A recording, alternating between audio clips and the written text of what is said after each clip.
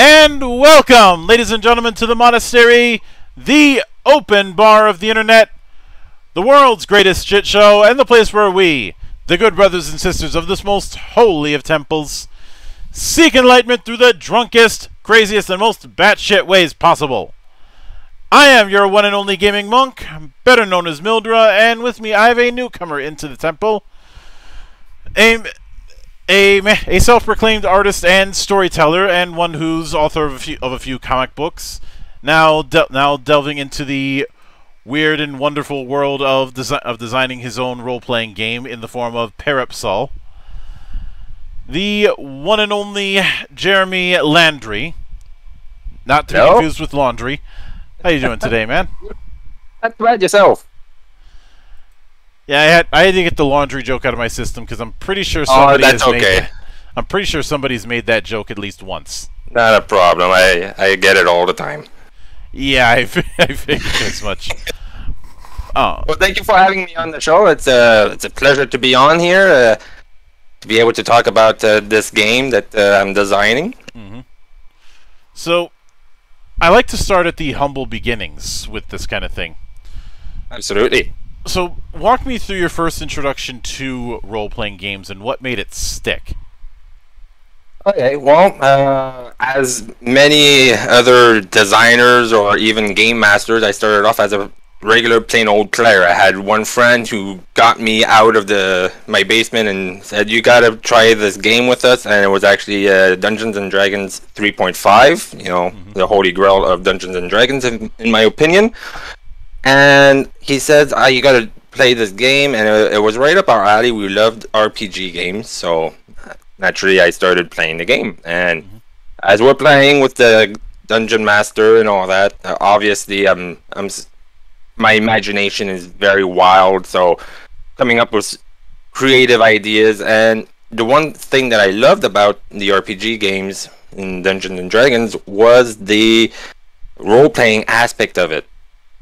However, what I found that was lacking in the 3.5 edition, or at least with my Dungeon Master, was he just focused on the mechanics, rolling the dice. He didn't really focus on, you know, the role-playing aspect, the part of the game that I really enjoyed, which was creating this character, living in this world, and, you know, trying to work things out. So as time goes on, you know, we try different games. Then I get introduced to the game called Vampire the Masquerade from White Wolf, and this is a heavily RP oriented game. So naturally, I fell in love with this one, but I wasn't too for the vampires whole. And I mean, I still played for a couple of years. And then somebody said, "Oh, you know, White Wolf has another game called Exalted." Now, this is the game that I actually fell in love with, and Exalted was the game that prompted the creation of Peripsol. So it was a over-the-top, make exuberant actions, create you know, your anime-style characters, and just, you know, be as OP as you can be. And I loved this aspect, but, you know, there were some things that I liked about Dungeons & Dragons and I missed about it. And I'm like, how can I merge the two? How can I have the simplicity of the D10 system with the RP system, but still have the type of world that the Dungeons & Dragons gave? And all the lore and all the story that Dungeons & Dragons had. So that's when I started creating this game. So, of course, just like any other indie game, you start off with a couple of friends, and you're like, "Hey, I've got an idea. I want to try out something." So we started fiddling around with the core rules of Exalted, and I created this world. And of course, at this time, I'm heavily into comic books. I'm drawing my own. I'm getting a lot of creativity going, which was something that I've always been into. And so we created this world, me and three of my friends, and we started this epic quest, which was, you know, 10 years in the making. And of course, as the game grew and became more and more its own thing, of course, in every single parties, you always have the one that's trying to screw around the game master. You know, how can I make his life a living hell? And he would always play with the rules just enough to make his characters overpowered. And I'm like, well, it's not fun if you're already going to be overpowered right from the start. So I would redo the rules and modify them, and then eventually it just became its own thing. I mean, there was next to nothing that was White Wolf involved in it. There was nothing that was really Dungeons and Dragons, and so that, you know, continued on, and the story was amazing. Everybody loved how the story was, and you know, that's basically how Peripsol got created. And it was a D10 system that was, you know, really, really basic. I wanted people to focus on the role playing rather than, okay, well, I have to roll a D4 plus a D6 and I have to modify this with it. And I'm like, no, you roll. How many points do you have in your stats? Okay, that's how many dice you roll. You got it? Okay, good. Let's move on. And so that's basically how the origins of Peripsol started. And a couple of years into it, I was trying to figure out how can I make this even better, because now that we have this whole system in place, but there's no level system. And of course, I'm still playing video games, and one of the main video games that I've been playing at that time was Final Fantasy VII. And the Final Fantasy had a unique little aspect called a limit break. So, you know, you get damage or you give damage and your little bar would go up. And I'm like, how can I add this to Peripsol? So that's where we created this soul break system. So it's the same type of system where you receive damage or you give damage during an encounter, and you're eventually, whoop, you got superpowers, and then whoop, a summon, and then whoop, more powers, and whoop, another summon. And of course that just got worked over and over until it became where it is today.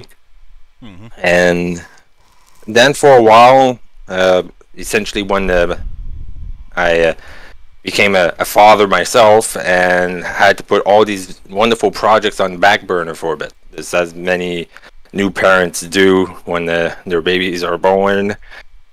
And now that they're old enough, you know, I started to revisit, and I had some work colleagues that got me to DM some games, and they're like, oh, this is interesting, and do you have any games? And, you know, brush off the dust off of the initial core book of Peripsol. And I get back into it, and now at this point, you know, there's all kinds of new technologies that are out that I didn't used to use. Discord, I never used that before. Fantasy Ground and all that. So I'm like, oh, these are interesting, and how can I add this to the game? And it flew off from there, and then people got really involved into it and got interested, and they're like, oh, you should make a book out of this. And well, you know, then we got the pandemic, so everybody's stuck at home, and well, with free time, what do? Well, let's brush out some old core books and let's start working on them. And that's basically where I'm up to at this point, where Peripsol is now at the stage where it's becoming to a point where it's at the play testing, because it's one thing to play with friends and all that know the core books since 10 years back, but it's another thing to see, okay, how is it going to be received by the general public at this point? And that's where I'm up to. Mm-hmm. Now, of all the subgenres of fantasy that you could go with, what was the reason you went with steampunk? I just love this style. It was honestly just a style-ish. I love the gritty, but I love clockwork.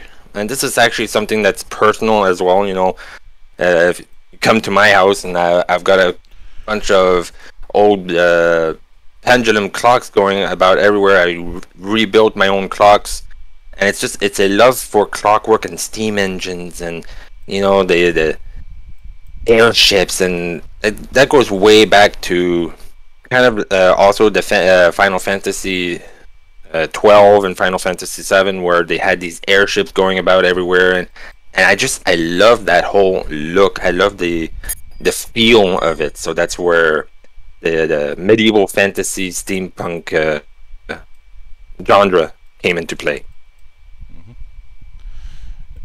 And within that, when I was going through the playtest document that you had sent me beforehand, I was raising my eyebrow at a few things, simply because I was getting World of Darkness flashbacks.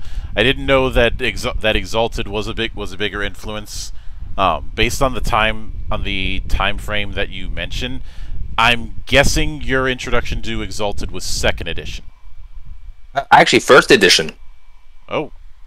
Yeah, I never played the 2nd or 3rd edition. I was introduced to 1st edition, Exalted, where they had a lot of the OP characters brought in.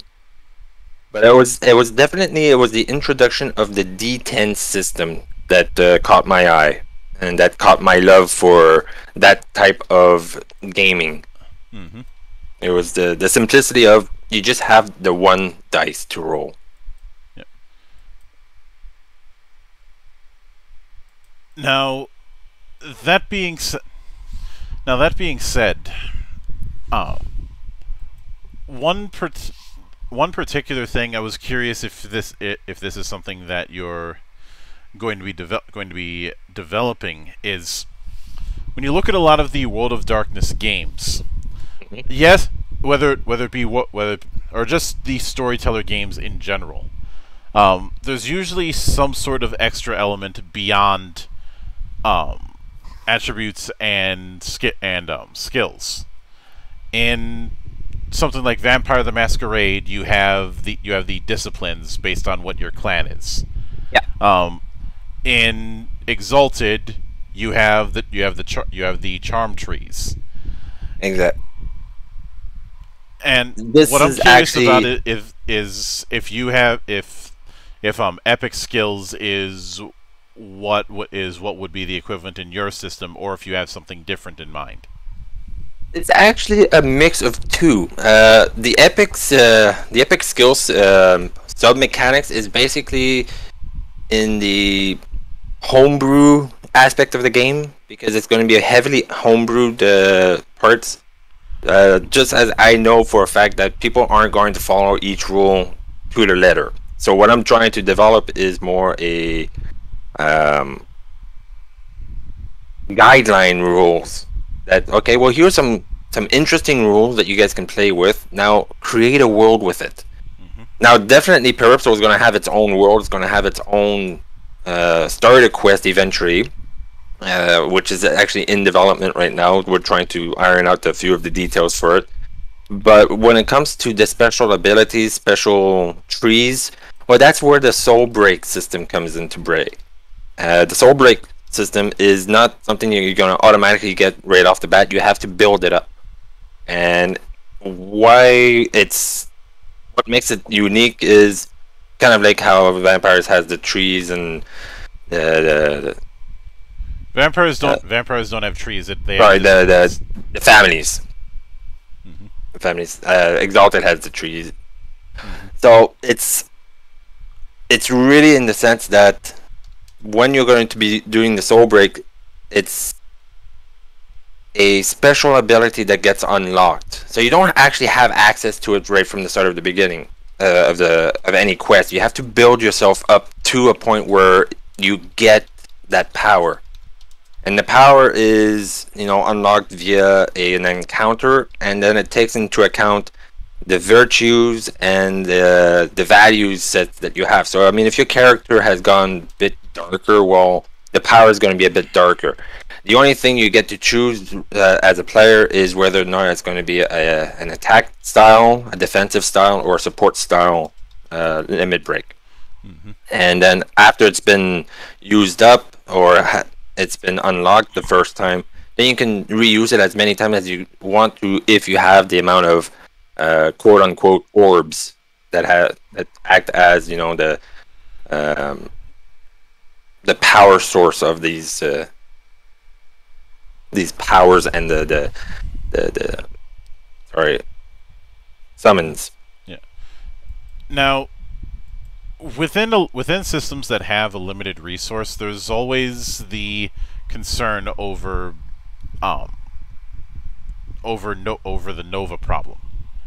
That being people holding off on that kind of thing, or in something like this, as I've seen in other limit break like effects, playing extremely conservatively to build up that gauge. I can understand on that front. That's why it had evolved.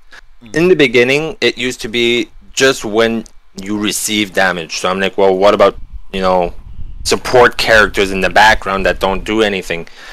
Well, the minute they go into an attack or an encounter, you start an attack. So whether you're helping with the damage or, you know, doing some type of spell or doing an attack that's long range and it hits, as long as you've done some type of damage, then your gauge will start going up. And it doesn't take that much to actually bring up the gauge.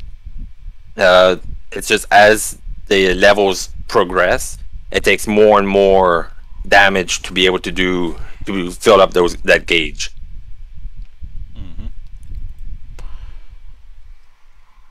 Now, with that in mind, I think the next question that I'm curious about is essentially the magic question. Yes. Because while I'm not expecting the massive swaths of spell list, I'm guessing that you are going to be having some degree of a spell system that utilizes some of the skill setups that you have. Yeah. Oh, the way the spells work now, in many RPG games, the one thing that I never cared much about were spells, and of course I had to add this into Peripsol anyway, so I had to see how can I make it that it's not automatic, but yet you can do whatever you want. And that's basically the premise of Peripsol, is that if you want to create a spell that, you know, God forbid, anything you want to do, you want to have a spell that shoots some type of laser beam out of your fingertip, go ahead, that's not a problem. That the way the game master is going to have to organize these spells for his players is any player can do whatever he wants. That's the premises. But there is still a in French we say GPS, so the gros bon sens. It's a common sense type of system, in the sense that, well, when you start riding a bicycle, you don't just get on the bike and, woo, I can ride a bike. No, you tend to fall a few times, and you start with training wheels, and then, whoop, you get better at it. You take off the training wheels, whoop, you start falling again. So the magic system, the way it works is you can create any spell as long as it's based on an element. So one of the 4 main elements in the game, which is, you know, fire, earth, air, and water. So that becomes a level 1 basic spell. So that's a fireball, which is the example I have in the core book. So you learn how to light up a fireball. Okay, well, what do I do with this fireball now that I have it? Well, you can either throw it, you can use it to start a fire, you can use it to, you know, let your imagination run wild. However, you don't just get it right off the bat. I mean, you have to practice at getting better at your spell. So the spell costs, let's say, 2 Val, which is mana, quote unquote, for in the game, because, you know, we want to try and create some unique names for our game here. So your character, who's a human who has limited Val and can't do it naturally, so he needs some type of catalyst, so, you know, a magic staff with runes on it.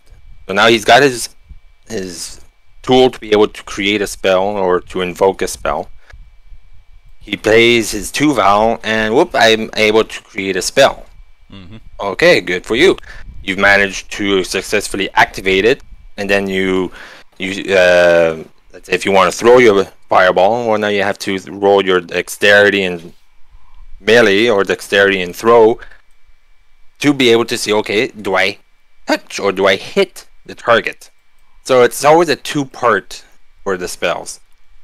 Once you've done this about 5 times, if I remember correctly in the rulebook, then it becomes an expert level spell. It's still a level 1, but now you've mastered that level 1 spell. You're not just trying to invoke. So instead of costing 2 Val, it costs 1 Val, and the difficulty rating is a lot lower. And now you've become good. You've become a master at a level 1 fireball spell. Okay, good. Now you want to be able to, split this ball into 2 fireballs, or you want to upgrade it.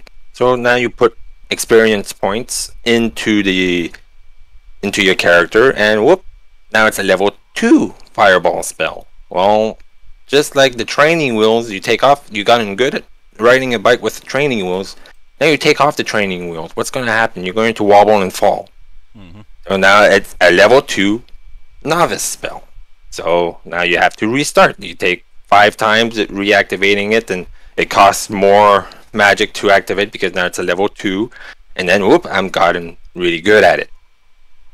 And this is basically how we are making sure that spells are not automatically OP'd.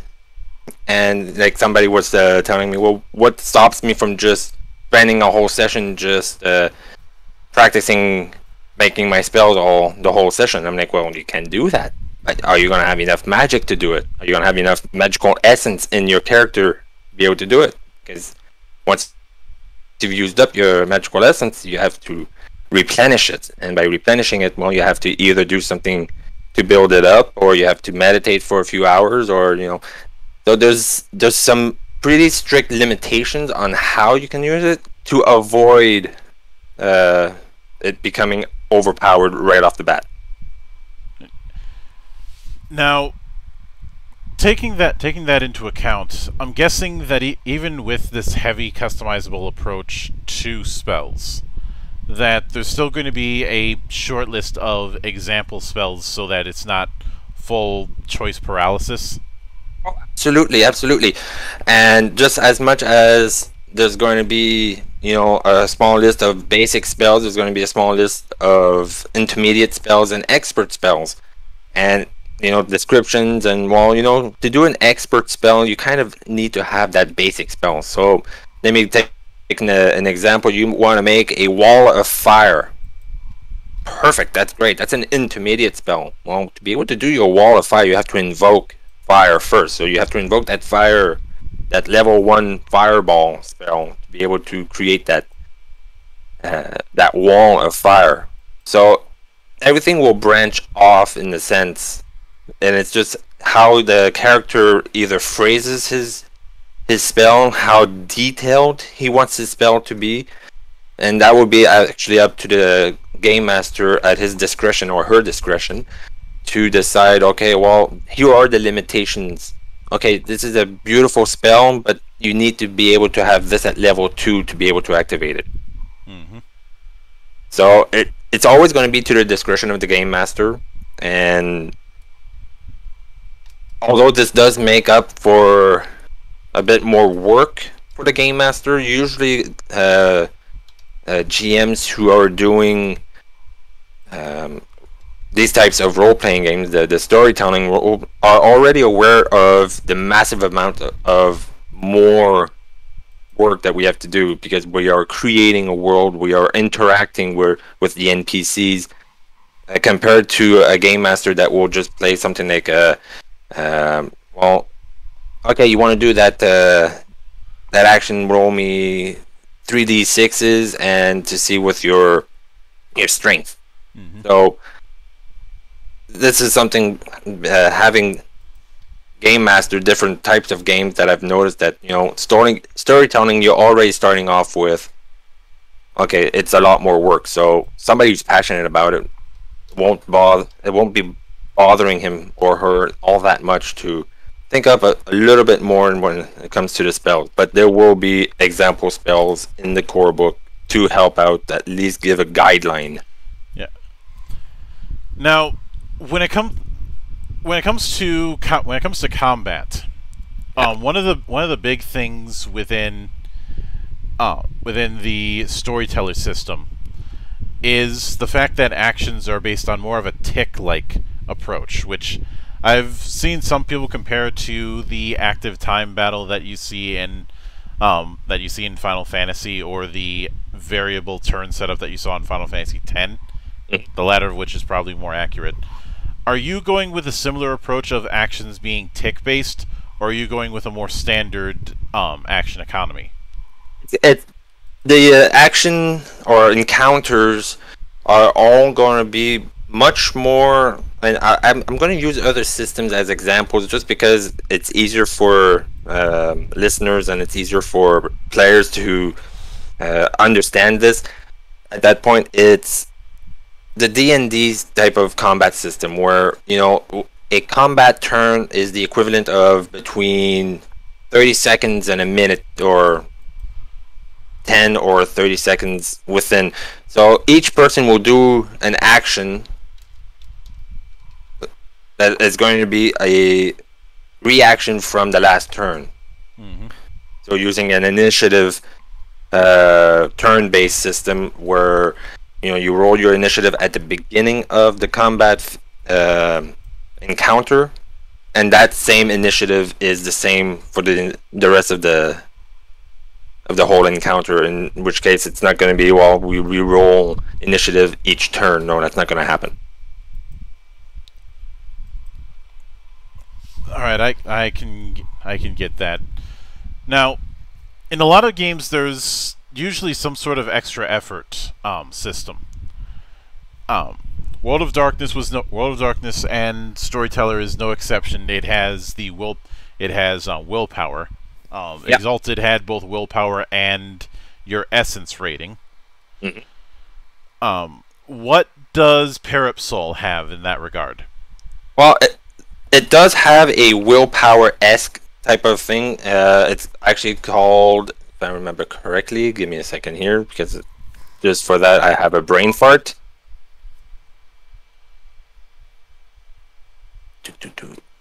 Oh, come on. It's not willpower, because obviously I don't want to infringe on any copyright, which is a big issue right now. It's we just call it resolve. It's your resolve. It's your character's resolve to wanting to accomplish this action. So depending on the type of race that you start with, each race has a different resolve baseline.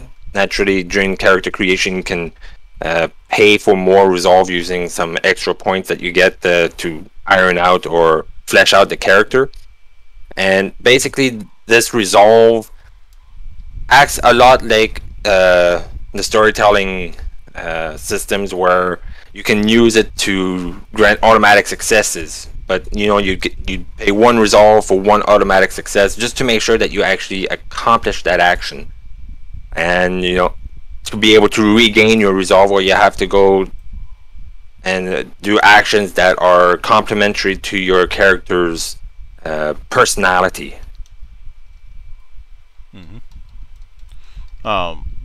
So, in other words, a more forgiving take on limit breaks and virtue flaws. Exactly. So it's not going to be as many of the flaws, but there's still going to be you know, if you're playing somebody who's let's say a paladin, so if you do something that coincide with what your character is or his personality trait, well, then he'll gain a point of resolve back, which he then can use. However, his personality, if you're going to play against it, that's where the values come in. I mean, if you're, again, let's take the example of a paladin. You're a paladin and you walk into a village, and you see a villager being harassed by some bandits, and you do nothing. And so I'll say, well, can you roll me your compassion cruelty? And if they fail that roll, well, they gain 1 point in cruelty because they saw something happening and they didn't do anything, but that's against what their character is. So the character will do it anyways. I mean, they'll walk past. But now, how did that affect the character's psyche? So that's what the values are. And the values afterwards are primarily used for the soul brick system. Mm-hmm. And now, one thing that I'm curious about is you did mention a resource when it came to magic, but you'll recall that Exalted put just as much effort in supernatural martial arts, and I'm curious if you have anything close to that, or if something like that would be in the purview of Soulbreak. That could be in the preview of the Soulbreak. Now, the Soulbreak system is very randomized in the sense that there's not going to be that many examples in the book of what a Soulbreak is. There will be, because I'm going to add those that I had created during our 10-year initial game, but it's really situational. So when it comes to special abilities in that sense, well, that's most likely going to be the epic skills, which we discussed. So somebody who's going to gain, let's say he does a triple backflip while swinging his scythe, and whoop, he manages to skewer 2-3 enemies, then he jumps off the wall, which is doable in one turn. Granted, there's going to be quite a few penalties for each sub action that he's doing in that turn. But if he manages to, let's say, pull off an epic success, which is 5 successes and above, well, then it automatically becomes an epic skill. So that epic skill, the character or the player will write it down in his character sheet. He gives it a special name, the Twirl Scythe of Death, and that becomes a new skill that he can then add points to it using experience points. And it's going to act, well, okay, I'm going to use my my Twirl Scythe backflip action. Oh, okay, it's your epic skill, perfect. So roll me your dexterity and your epic skill. And that's it. So instead of having to re-roll all those other parts of that action like he did originally, he can just roll that one roll now instead. So it makes it easier for the character and encourages them to wanting to play those extra dice, is wanting to do those amazing moves in the hopes of gaining these special types of abilities. Mm-hmm. Now, with that in mind, when it comes to, given the fact that you've made it very clear your fascination with steampunk, and some of the other games that we've covered in this, I do have to ask: Will players be able to access airships, and have you given consideration to ship combat?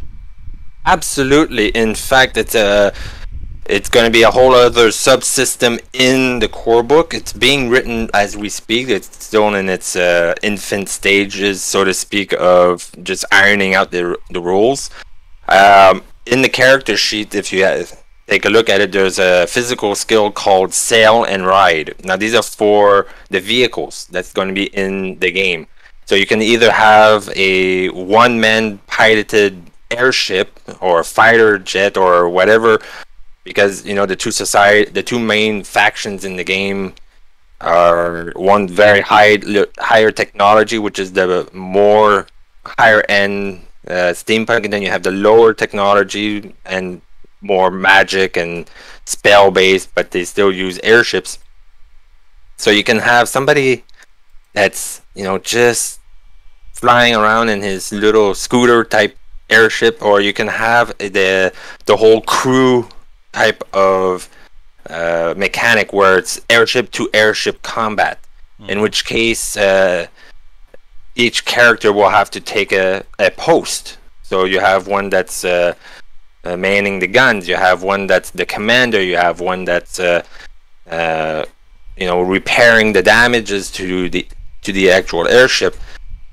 And that's where social skills can come in handy. Let's say if you're playing the captain who's giving the orders, well, you have to be able to give some persuasion or diplomacy to be able to encourage the crew, especially if you're playing a huge Tarosian battleship that has 200 crew members on that one airship, and to be able to guide all these people to go, okay, well, we have to work together now. So airship to airship battle is definitely going to be a high aspect. Without giving too much of the punchline for the main story quest, there are higher technologies that come into the game in the storyline of the main quest that just makes this whole airship feel even more grandiose. So definitely you can do that, or during an airship encounter, it might happen that you're being boarded. Well, now it's not airship to airship anymore. Now you're being boarded by the enemy combatants. So now you have to go onto the deck of the ship, and you're in tight quarters. In which case it turns back into a regular encounter style attacks. But then you have to watch out that you're not destroying your own airship and causing it to fall out of the sky. Now, with that in mind, what are you shooting for as far as a total page count for this? Initially, we're looking at about 250 pages.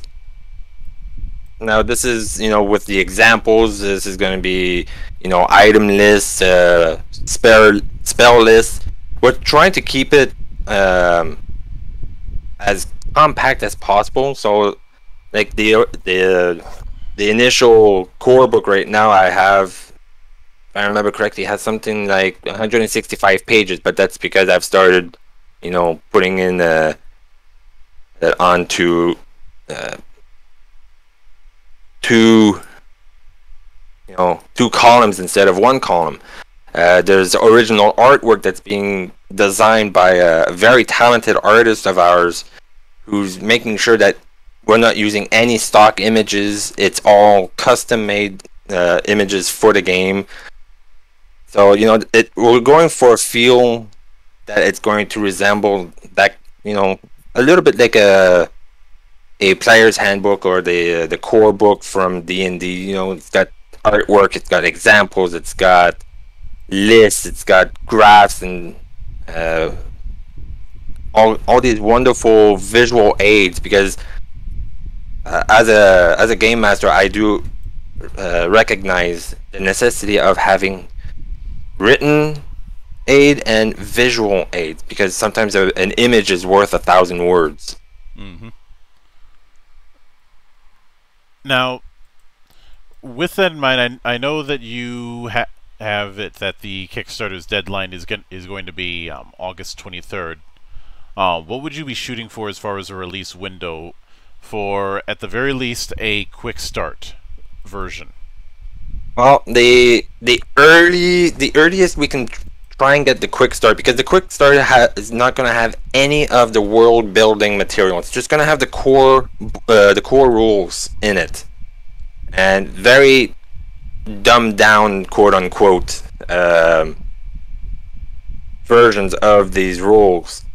Because we still want to encourage people to buy the core book, but we do understand that the quick start guide will be more for the players and how to create and how to actually just start a game. And we do actually have a core book in its initial phases. It actually has been play tested a couple of times, so we're adjusting accordingly to the play test that has been used. And so far we're getting a lot of good reviews. So definitely the quick start guide will be released a lot earlier. I'm hoping, not without knocking on wood or shooting myself in the foot with this one, by April we should have it out before, at least a month to a month and a half before the core book is out. And that's just because the core book, we're going to glam it up a bit more than the quick start guide. Mm-hmm.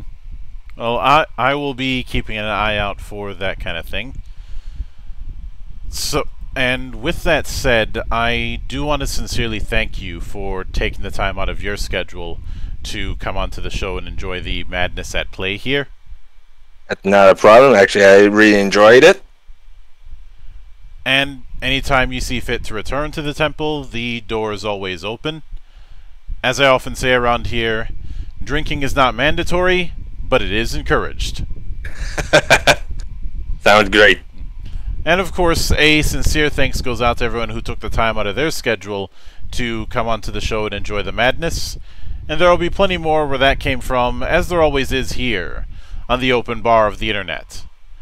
But until then, on behalf of the good brothers present and not present, my name is Mildra.